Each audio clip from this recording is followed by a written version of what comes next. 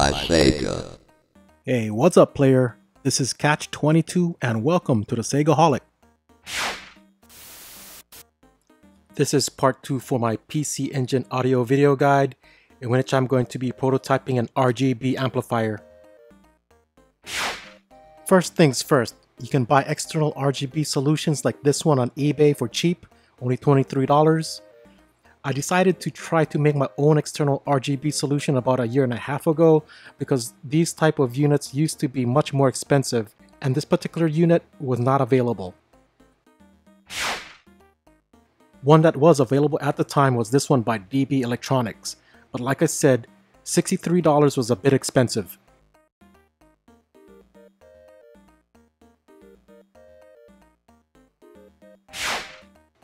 And lastly, you can opt to use pre-built solutions intended for internal use as an external solution, but sourcing and building your own is going to be cheaper and most importantly educational. The knowledge gained by building your own RGB amplifier for the PC Engine will also transfer to other consoles as well. Research led me to GameSX, which is a great resource for game console technical information.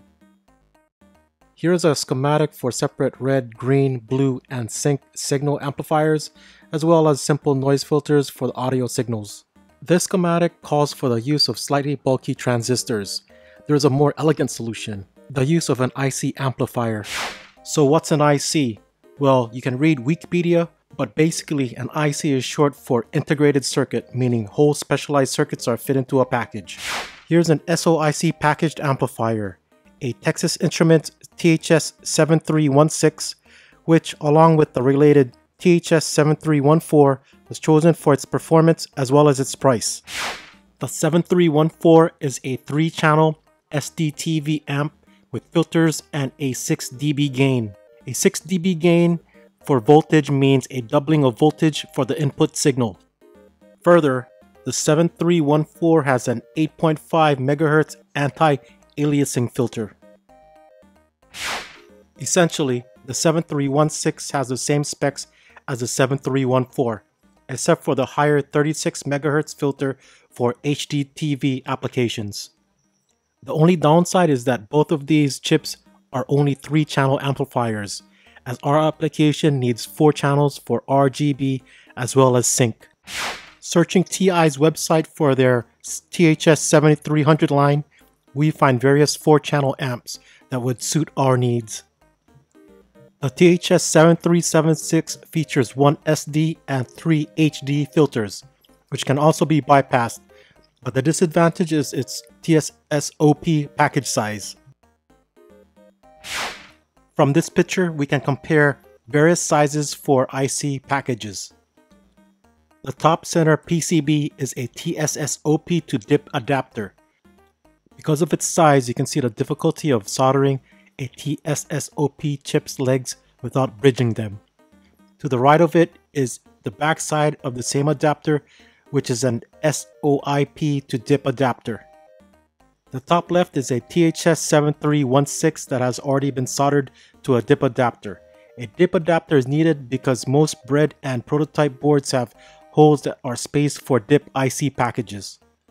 The bottom left is a DIP-sized 555 timer IC, and you can see it's bigger than a TSSOP or an SOIC package would be. Finally, on the bottom right is a transistor that would have been used in the original schematic. Essentially, the THS-7316 contains 3 of these equivalent transistors, along with some additional resistors. Both the 7314 and the 7316 has 3 recommended input modes: DC, AC sync tip clamp, and AC bias. Output modes are DC coupled and AC coupled. Also, make sure to read and reference the datasheet on each chip. After trying various combinations of TI's recommended inputs and outputs, I settled on this design: AC biased inputs and DC coupled outputs. Here's TI's schematic for an AC biased input. Note that the pull-up resistor's value changes to 5.01 megaohm with a 5-volt power supply. So reading the AC bias input mode section of the datasheet, it says sync tip clamps work great for signals that have H and or V signals associated with them. But some video signals do not have a sync embedded within the signal. If AC coupling of these signals is desired, then a DC bias is required to properly set the DC operating point. So basically what the datasheet is telling us is that if the video signal does not have a horizontal or vertical sync embedded within the signal, then use AC bias input mode. I did check the RGB lines on the PC Engine for sync, and it's not on any of them. By the way, some examples of sync being embedded on video lines are on a PS2, which has sync on green, also Luma for S-Video, and also CVBS or composite video. Now reading further, it says this function is accomplished with the THS7314 by adding an external pull-up resistor to the positive power supply as shown on figure 32. Now it says here, if the output DC bias point is desired to be 0.68 volts with a 5 volt power supply, then the pull-up resistor calculates to about 5.1 mega ohm. Now it says here, lastly, the input capacitor forms a high-pass filter with the parallel impedance of the pull-up resistor and the 800 kilo ohm resistor. Here's a look at the internals of the 7314 with the 800 kilo ohm resistor that the datasheet was talking about.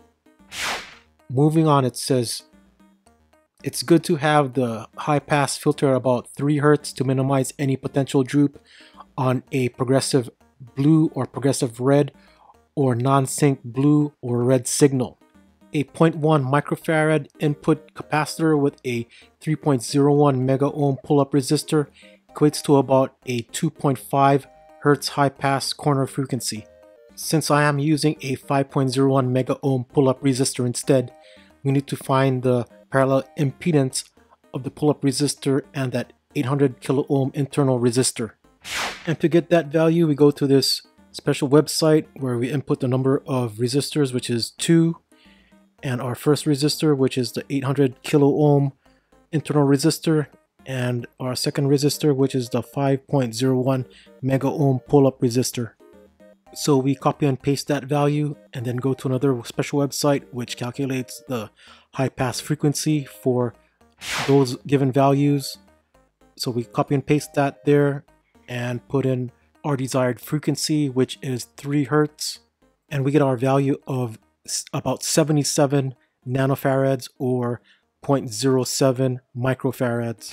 Now checking Mauser for the closest 0.077 microfarad capacitor, we find that the 0.1 micro is the closest to that, because the next lowest one would be a 0.022 micro, which would be again further than what the 0.1 would be. So going back to that other website again, we put in our values and we are forced to use our 0.1 microfarad capacitor. So we get a 2.3 Hertz frequency. So that's pretty close to the 2.5 Hertz or the 3 Hertz that the datasheet suggested. Now what kind of a difference the 0.7 Hertz difference would make? Your guess is as good as mine. So yeah, that pretty much explains why these capacitors need to be 0.1 microfarad.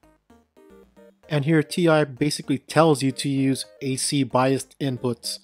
It says this mode of operation is recommended for use with chroma C, which is the non-sync signal for S-Video, progressive blue and progressive red, U and V for YUV, and non-sync B and or R signals. As far as output mode of operation goes, I chose DC coupled because it only requires a 75 ohm resistor at the output terminals. TI states the THS7314 incorporates a rail-to-rail output stage that can be used to drive the line directly without the need for large AC coupling capacitors shown in figure 33. This offers the best line tilt and field tilt or droop performance since there is no AC coupling occurring. Basically, this is saying that no further distortion occurs when DC coupling the outputs. Here's a great resource from Maxim Integrated, who also designs video ICs. This page shows what field tilt and droop looks like on an O-scope. Notice that both the input and output are AC coupled. And also notice how the input signal has distorted at the output. Now here's a schematic of an amplifier with an AC biased input and a DC coupled output. Here you can see that the input and output signals look basically the same. Obviously this means minimal distortion. For C-Sync we're going to be using a THS7316 because that's what I have on hand. And for the inputs I'm going to be using AC sync tip clamp, and the output would be a DC coupled output. I'm using this modes because, well, as was detailed earlier, these are our best options. As you see here, TI recommends a 0.1 microfarad capacitor at the input, though if you scroll further down, it actually recommends that you use a 0.047 microfarad capacitor instead to increase the hum rejection factor. If you don't have a 0.47 microfarad on hand, you can wire two 0.1 microfarad capacitors in series and it'll give you 0.05 microfarads. And finally, here are both circuits built on this breadboard. And I gotta say, I'm quite pleased with the results. I was gonna add the FrameMeister game capture videos that compares the 7314 and the 7316 to the end of this video, but I mindlessly made this video 30 frames per second while the captured game footage is 60 frames.